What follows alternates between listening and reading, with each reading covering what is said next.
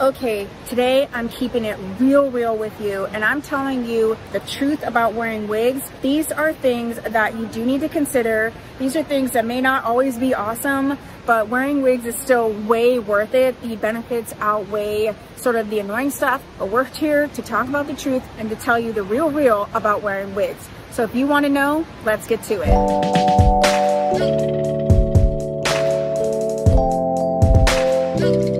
Hi, Tia here, wig coach, wig educator, and owner of Tia Maria Wigs. And I want to shed some light on some real truths that it comes with wearing wigs, because I think it's so exciting. You can wear whatever you want. You can be so excited and so fun and express yourself. But there are some things that you do need to know so that you're not taken off guard when you're choosing your wigs. And one of those things is the fact that wigs can be hot.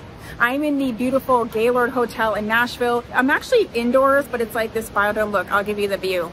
Look at the view. So it looks like I'm outdoors, but I'm actually indoors. So I'm not really worried about my wig being hot right now, but wigs can get hot.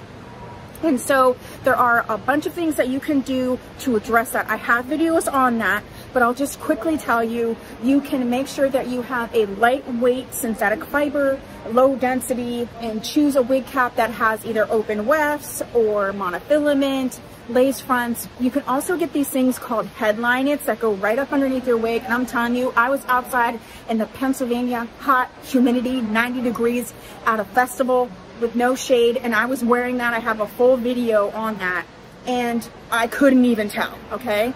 So yes, wigs can get hot.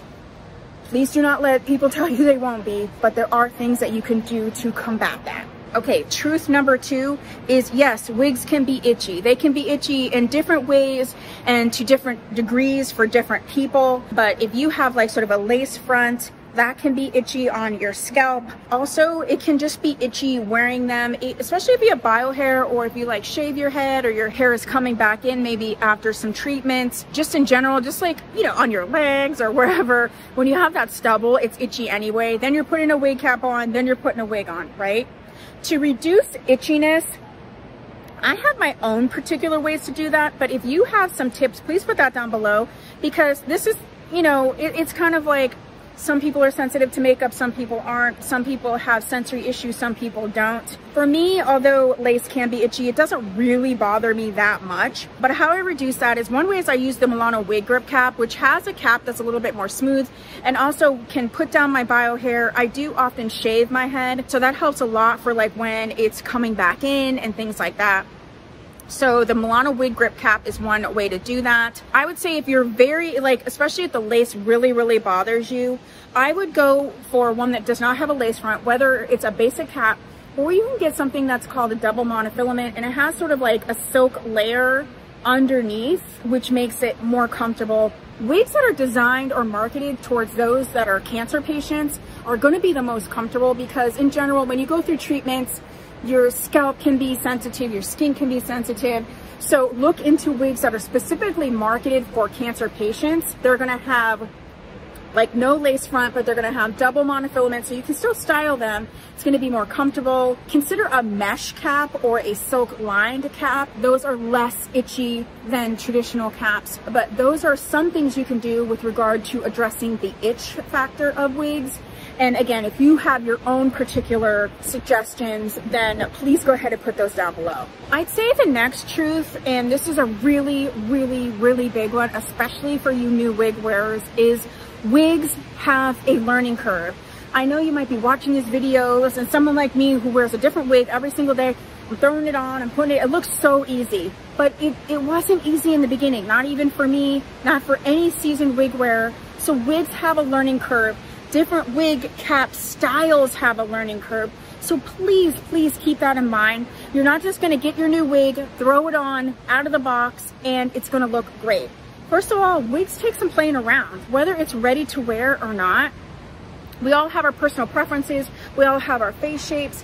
We all have things that we feel like we look good in or don't look good in. So it's just like clothes. Sometimes with my shirts, I like one side tucked in and the other side out.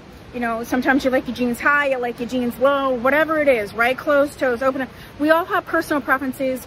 and we all have a vision of how we look. We also have a scenario where we feel good or we don't feel good. So please do not just like put your wig on the first time out of the box and be like, oh, it looks horrible, I hate it, right? There is a learning curve. There is a lot to learn. There is a lot to learn. Do not beat yourself up if you don't understand everything. Do not beat yourself up if you don't know anything. Do not give up on wigs. Sometimes I actually suggest, if you're a new wig wearer and you find something you don't like, put it to the side, learn a little bit more, experiment a little bit more, and then come back to it, because there are wigs that I got rid of in the beginning that I would love to wear now, and I can't get them, okay? Seek support. We have a wonderful, amazing community here at Tia Maria Wigs. You don't just get a wig here, you get a complete community. And so what I suggest to you is join our private Facebook group, Tia Maria's Wig Hangout on Facebook. Join it and ask all your questions. No questions dumb. Every single person in there, when they were new, had the same exact question. Every other person in there that is new has the question and would like the answer as well. So yes, there is a learning curve to wigs. Please know that going into it. Next up is wig security is real, okay? You can get into a scenario where your wig is not going to stay on, and you need to know how to keep it on, what to use, when to use it. I have full videos with regard to wig security, but just know that there are double-sided tapes, there's glue. I do sell the lace silk from Wig Guru on my website. Your wig grip is going to be your best friend, okay? And I prefer the Milano wig grip cap, also sell that on my website. But there are ways to secure your wigs, and also the fit of the wig can factor into the security. So if you're wearing a wig cap that's way too big, when I say wig cap, I mean the construction of the wig, not like wig cap, like wig grip cap, you know what I mean? Not like the nylon liner. But if the construction of the cap is way too big, that's gonna affect fit. Also, if the wig is too small, and I don't think I say this enough and I need to, if your wig is too small, it can also affect the security of the wig as well.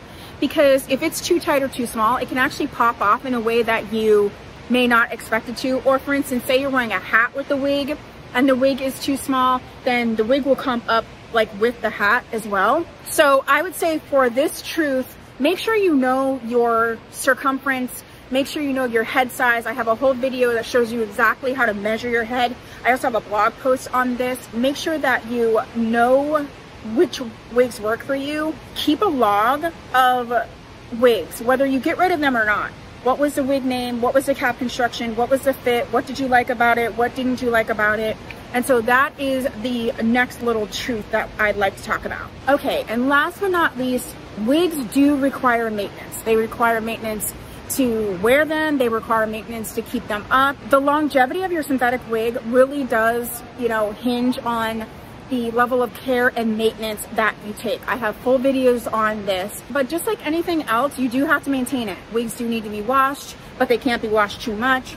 Wigs need particular products. You have to be careful when you're, you know, combing them or brushing them, all of those different things. If you want a full video, an additional video on wig maintenance specifically, go ahead and put that down below. But that's definitely a truth.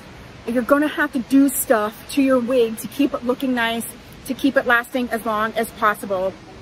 Overall, the rule of thumb is that a synthetic piece can last between 3 to 6 months. I have ones that last way, way longer, but I also rotate them in. So if you want me to go deeper into this topic, please let me know that. But the biggest truth about wigs is that they are fun, they are empowering, and they can really bring you a level of confidence and enjoyment that you just didn't even know was possible, okay?